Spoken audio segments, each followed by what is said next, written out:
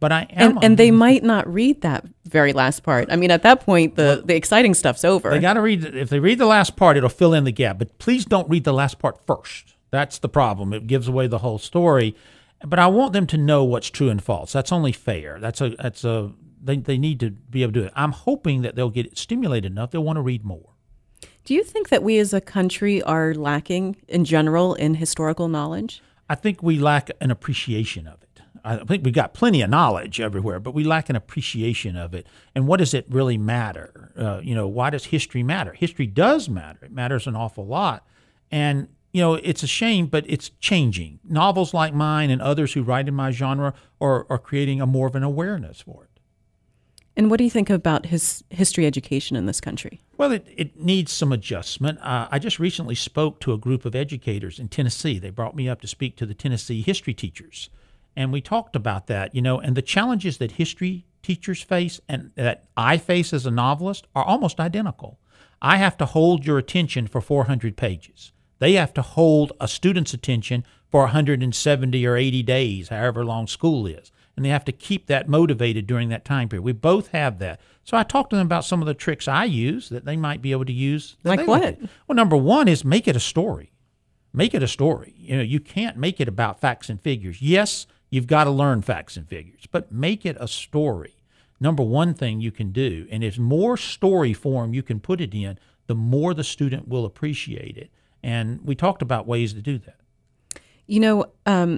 I wonder if you think that there's a role for thriller writers in shaping public opinion about things. Well, I think we do a little bit, and I don't try to. None of us try to, but Da Vinci Code certainly had some shaping of public opinion. There's no question about it. Certain books take on that aura and can get people talking. And I try to find subject matters in my books that are interesting, that are topical, that are rather relevant, hopefully to get people talking about it. But do I write it for that purpose? No. It's hard enough to write a novel. I certainly don't write one with a message hidden inside it. But is it a subject matter that I'd like to see more discussion about? Sure.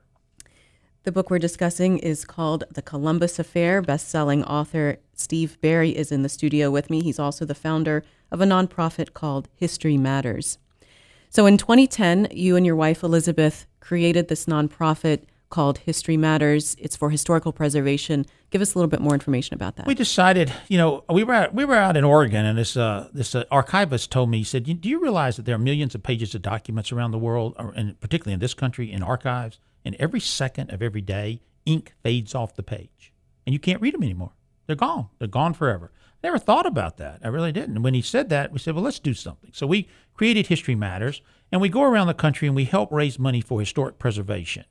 We just were at the Mark Twain House last week. We did an event there. We went up with Sandra Brown and R.L. Stein, and we had an evening. We had a gala. We had a cocktail party. We had all kinds of things. And we raised around $70,000 for the preservation of the Mark Twain House. We do it various ways. We do those kinds of events, and we also do writers' workshops where Elizabeth and I teach a 4-hour craft of writing workshop. Very intense 4 hours. You basically learn in 4 hours what I learned in 12 years. We whittle it down. And That's convenient. It is. We get to the meat. 2,000 plus students we've taught. We've done, pushing on 40 projects around the country, and we've raised around $400,000 for various historical projects. In these writing workshops, what kind of advice do you give to people that want to write? Oh, we go right to the meat of it. Where, the first hour we talk about story structure, which is everything. We talk about dialogue. We talk about point of view. We talk about do's and don'ts. We get some real nuts and bolts stuff that applies everywhere, by the way, to fiction, nonfiction. I've had newspaper reporters. I've had magazine writers in there. It's memoirs writers. Whatever you write, the vast majority of people who take the workshops don't write to be published. They write because they have a little voice in their head that tells them to write. So we get down to the nuts and bolts because craft is craft, and it's across the board. And we found that it's been very beneficial. The students have really enjoyed it. You talked about in the foundation how you raise money and it's used for historical projects like the Mark Twain House. What other things has your efforts gone towards? We have done the Lincoln Log Cabin out in Illinois. We did the rare book room at the Library of Virginia. We've done the P.T. Barnum Museum. We did a couple of museums out west. We've done 3 historic cemeteries, and we've done the Smithsonian. We were at the Smithsonian, and we did an event there to raise money for the Smithsonian libraries. You know, one of your books is called The Alexandria Link, and it revolves around the destruction 1,500 years ago of the Library of Alexandria. A lot of wisdom lost. I wonder, given your interest in preserving history, that must have really affected you. And I use it all the time because here's the cool part. People say all the time that Caesar burned the library. Well, it sounds great, but he never did. It says the Christians burned it and got rid of it because it was paganism. Never happened. Then they say the Arabs came in and burned the papyri in their baths so that they would warm their baths and got rid of it. Never happened. The library simply rotted away. When the Ptolemies... I thought it burned to the ground. No, never did not. The warehouse burnt to the ground at the waterfront. The library itself, simply over a period of about 3 centuries, when the Ptolemies withdrew their funding, the locals just picked it apart, stone by stone, piece by piece. They picked it apart so clean that to this day we have no idea where the building even stood. The foundation was picked away. Now, I use that all the time as an example that historic preservation matters, because there's the greatest repository in the ancient world, and it just was allowed to rot away. Imagine what we lost. And I use that as an example all the time when we're trying to raise money. Part of your writer's workshop at the Smithsonian is a tour of a rare book vault. It's pretty cool at the Smithsonian. What is that about? I've been there. It's they have this large room, and it's air conditioned. It's about 55 degrees in there.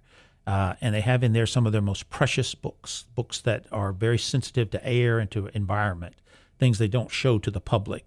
James Smithson's 100 books are actually in there. Most of Smithson's stuff burned in the 1865 fire that occurred in the Smithsonian, but the books were not in the fire. So they are preserved, and they're in this vault. So the participants got a tour of that rare book vault. It's pretty cool. What's in there? A giant book. One that I remember particularly is this giant book of birds. It's a massive book. It's not an Audubon book. It was another volume of color drawings of all these birds that from the 19th century. There's some very precious religious texts in there. There's some Bibles in there that are very precious. And then, of course, Smithson's books. It's mainly their most precious stuff that they can't put out that needs environmental control. Steve Berry is a best-selling author. His book is called The Columbus Affair. Steve, will you read to us from the very beginning of your book? Yeah, this is chapter 1, when you first meet Tom. Tom Sagan gripped the gun. He thought about this moment for the past year, debating the pros and cons, finally deciding that one pro outweighed all cons. He simply did not want to live any longer. He'd once been an investigative reporter for the Los Angeles Times, knocking down a solid 6-figure salary, his marquee byline generating one front page above-the-fold story after another. He'd worked all over the world, Sarajevo, Beijing, Johannesburg, Belgrade, and Moscow. But the Middle East became his specialty, a place he came to know intimately, where his reputation had been forged. His confidential files were once filled with hundreds of willing sources, people who knew he'd protect them at all cost. He'd proved that when he spent 11 days in a D.C. jail for failing to reveal his source on a story about a corrupt Pennsylvania congressman. That man had gone to prison. Tom had received his 3rd Pulitzer nomination. There were 21 awarded categories. One was for distinguished investigative reporting by an individual or team reported as a single newspaper article or series. Winners received a certificate, $10,000, and the ability to add 3 precious words, Pulitzer Prize winner, to their names. He won his, but they took it back, which seemed the story of his life. Everything had been taken back. It's Steve Berry reading from his book called The Columbus Affair. Steve, why a journalist this time? Well, I wanted someone who had some world knowledge and had some ability across the world and some inquisitive nature to him. I wanted someone who had the ability to ferret out facts and be particular with details. And I wanted someone who had suffered a problem, who had been disgraced. So I figured out a way, and I studied about 5 or 6 different cases of disgraced journalists over the last 20, 25 years, and just sort of merged them all together and created Tom. Now, Tom has been set up. He's been disgraced for falsifying a story, but he was set up, and only he knows that. No one can. Only he's the only one in the world who knows it, and so this is his last chance. And do all your heroes have marital problems? No. Well, yeah, I guess they say they do. Yeah, now that I think about it, well, Cotton's divorced, so Cotton is divorced, so he's not. But that's a marital problem, I assume. Yeah, because in Alexandria Link, we dealt with that very strongly with the wife in there and with Pam. Yeah, I guess so. I was a divorce lawyer for 30 years, so I guess it kind of spilled over a little bit. Yeah. Are there any other similarities between you and the heroes? Me and Cotton are pretty much the same guy. Yeah, I model Cotton after me because when I created him in the Templar Legacy, I had no clue that he was going to get to stay around for 8 or 9, 10 books. I wanted him to, but I didn't know, so I just used me. Tom is not really me. Tom is just a little bit of, he's really completely created, but does a little of you kind of get in there? Of course it does, but Cotton is basically me, yeah. Where does he get that nickname, Cotton? It was named by a lady in my writers group. I had named him something else, and she said it was a pretty stupid name. And so I said, "Well, do you have a better name?" And she said, "Yes, I do. Let's call him Cotton." I said, "You got it. That's it." And but Cotton's a kind of a stupid name, though. Well, it is for it isn't for a Southern guy. Okay. So from where he is for Southern, and Cotton's from Georgia, so that's a nickname. Now his name is Harold Earl Malone, and he's called Cotton. Now why is he called Cotton? We don't say that in the books. We always say long story, long story. There is a story how Cotton got his name that we'll tell one day. But how he got it in the real world was one of the ladies in the writers group, Dava. I gave her credit for it in the Templar Legacy. It's a great name. Do you think you'll ever try nonfiction? It'd be interesting to do. I wouldn't say never. I don't know if I'll get the opportunity. I'd love to do historical fiction, pure historical fiction. That would be really cool to do. You mean without the thriller part? Yes, yeah, just a historical fiction. I love historical fiction. Sharon K. Penman's one of my favorite writers. Michener's my favorite writer of all time. I love that stuff. Follett, Pillars of the Earth, World Without End. Those are great books. I love that stuff. Maybe one day that would be kind of fun to do, and I wouldn't mind writing a fantasy novel. That'd be kind of fun too. What's the book after this one about? Cotton's coming back. He just gets a year off, and it's really cool. He's on sabbatical, right? He is. But I brought him back, and we stumbled onto a legend in England 2 years ago. We were in a little village, and a lady was telling me a story that I'd never heard before, and it was really cool. And it involved the Tudors and Henry VIII and Elizabeth I. And so I made a thriller out of it. It's called The King's Deception. And it's Cotton Malone's next adventure, his 8th adventure. It will come out May 7th, 2013. How long does it take you to write one of these books? To write it, 12 months. From start to finish, 18 months. I have to do 6 months of preliminary research, and I do that while I'm writing the previous book. So I would have done, while I'm writing Columbus Affair, I did 6 months of preliminary research for King's Deception. So I finish Columbus Affair one day, I start King's Deception the next day. The reason why is I need 12 months. I need every day to do it. So I don't have the luxury of just stopping and taking a month off or whatever. It doesn't work.